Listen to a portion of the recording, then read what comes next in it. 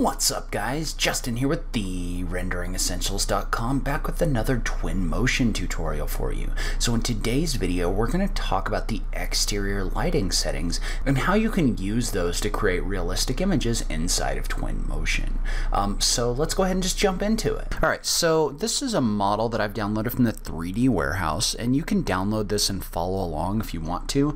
I'm not going to try to say the name of this one, but it's a great model with some great trees and everything else that we've imported into Twinmotion after saving this as a SketchUp file. So you can download this file by Andy Didiich to follow along.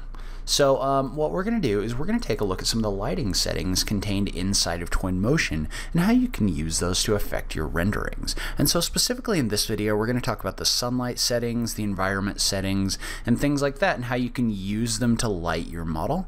In the next video, we'll talk more about interior and artificial lighting and how you can use those as well. So you can see how I've brought this model in, and then I've made some changes. I've added some plants and stuff like that, just enough to kind of give us a scene that we can work with.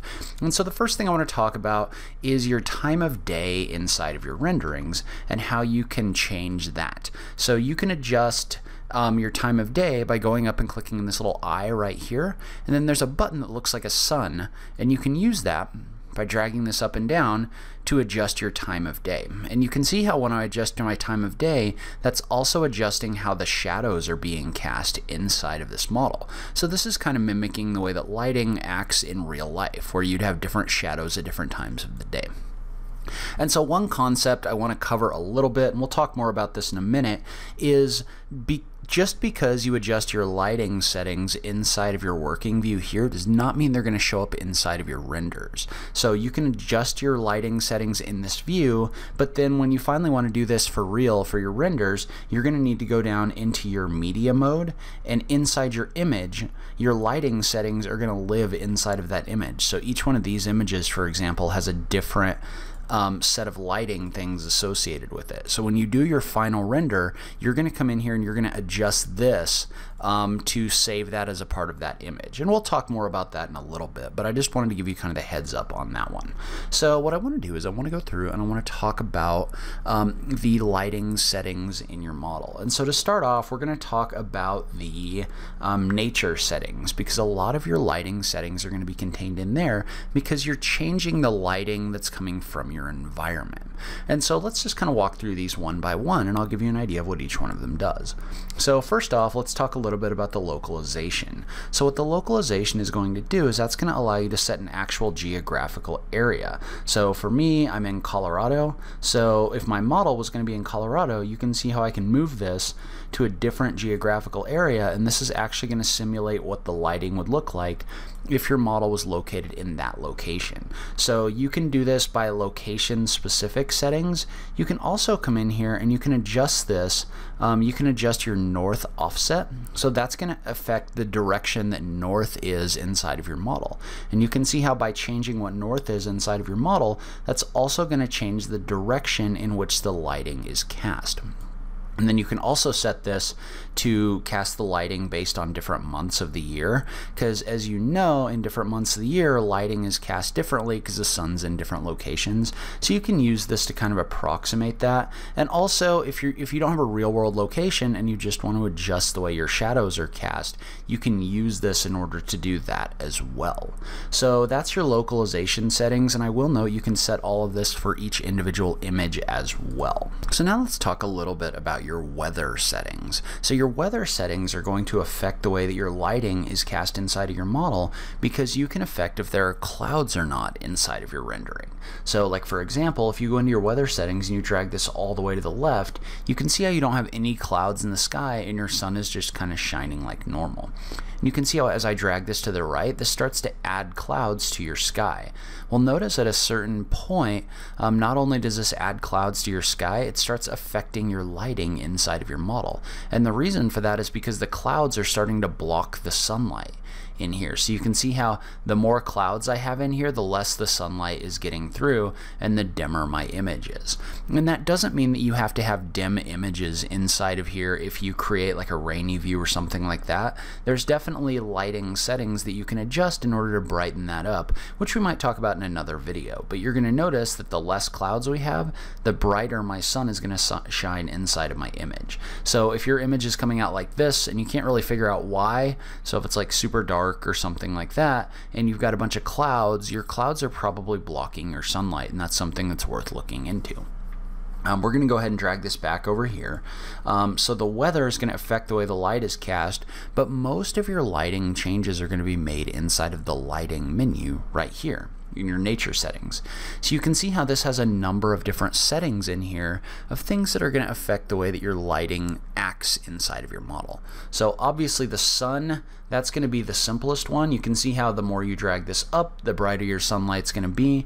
The more you drag it down, the less bright your sun is going to be. So if I drag that down to 0, my sun isn't really shining on any of these surfaces. And so you can use this to adjust the brightness of the sun that's being applied inside of your model. And really what that's going to affect is that's going to affect the areas where the sunlight is directly shining.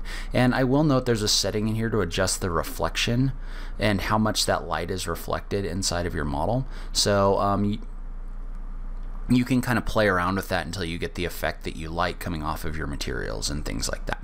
So the ambient lighting, you're going to notice that the ambient lighting is really, it's affecting the overall lighting inside of your model, but specifically if we were to look at this side of our building, there we go.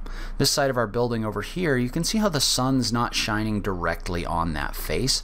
So when I adjust the sun settings up and down, you can see how the brightness of these faces in here isn't really being affected because the sun isn't shining on those directly. However, if you click and drag this ambient light, you can see how that's going to kind of bring up the overall lighting in your scene, which is affecting the brightness of faces like this one where the sun isn't directly affecting them. So like for example, if you have this image and you have a whole bunch of like really dark areas that are like super dark and they don't really look very good, and no matter what you do with your sun, they're still dark, kind of like this, what you need to do is you need to go in and look at your ambient lighting, because if you bring this up, you can see how you can bring the brightness of these faces that the sun isn't directly shining on up in order to affect that. White balance is going to affect the color temperature in your model. So a higher color temperature is going to have more like yellows and things like that. A lower color temperature is going to have more blues. And this is kind of like if you go out and you buy a light bulb. A lot of light bulbs have the color temperature that they emit on the side of the bulb.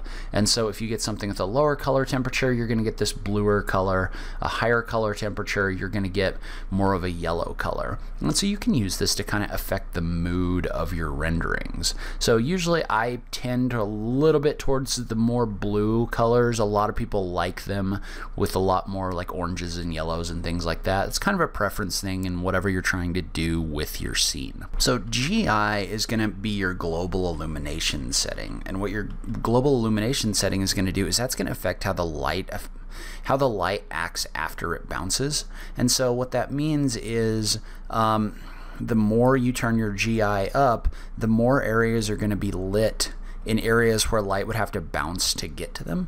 So like for example, or in areas where the light bounces around. So this really affects your interior sections more than your exteriors.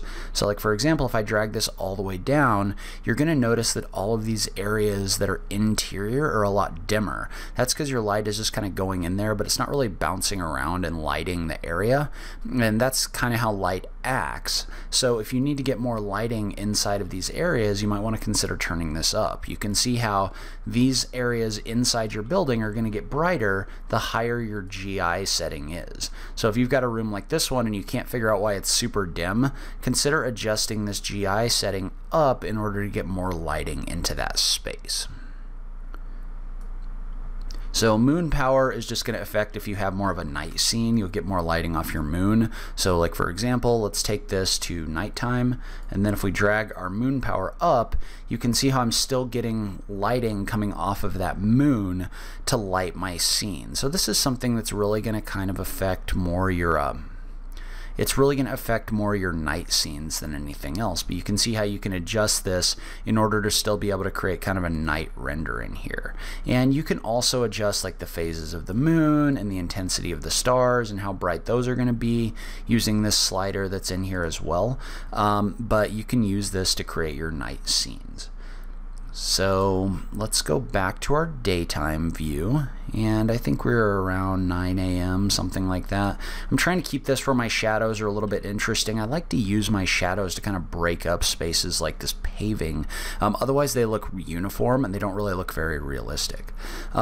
But the shadow setting, let's take a look at that one and specifically take a look at these shadows on the ground. So this setting is going to affect how defined your shadows are, or how sharp your shadows are. So if you turn this way down, you can see how you get really sharp edges, and at this point this is even kind of cutting off this shadow. You can see how the higher up you drag this, the softer the edges around your shadows are going to be. So I like to have a little bit of definition on my shadows, but maybe not so much that they just look like they've been drawn on there with like a pen or something like that. But you can use this to generate that effect. So shadow bias, we're not going to worry about too much. You shouldn't have to do too much with the shadow bias unless you start getting these artifacts in here where these are like diagonal lines that are being cast on this face. So really that's, I think, the only time you're going to mess around with your shadow bias is if you get these diagonal artifacts. Just drag your shadow bias up and those should go away. Ambient occlusion is going to be used to create an effect that darkens your corners and your edges. So if you pay attention to some of your darker corners in here, you can see how the higher my ambient occlusion is, the more you're getting kind of a shadow effect around your corners and edges. So it's kind of a subtle effect, and it kind of depends on what you're going for, but you can use this to kind of adjust that, the way that that's acting around some of these corners and creases and other features like that.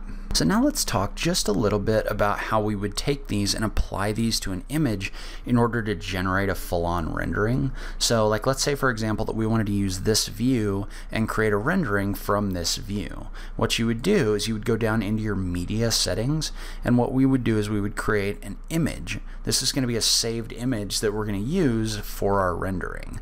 And so remember, the lighting settings that you select are going to be set inside of this, the settings specific to this image. So like for example, for this image I could set my time by using this slider just like this. So I could use this to slide this up, and let's say we wanted this to be like a 9:45 a.m. or something like that. You could go ahead and set that, and you can actually type that time in here. But now we would go into the more settings and we would set all of those lighting settings that we talked about before. So like for example, your localization, this is where you would set your north offset. So you could come in here and you could adjust your north offset specific to this image.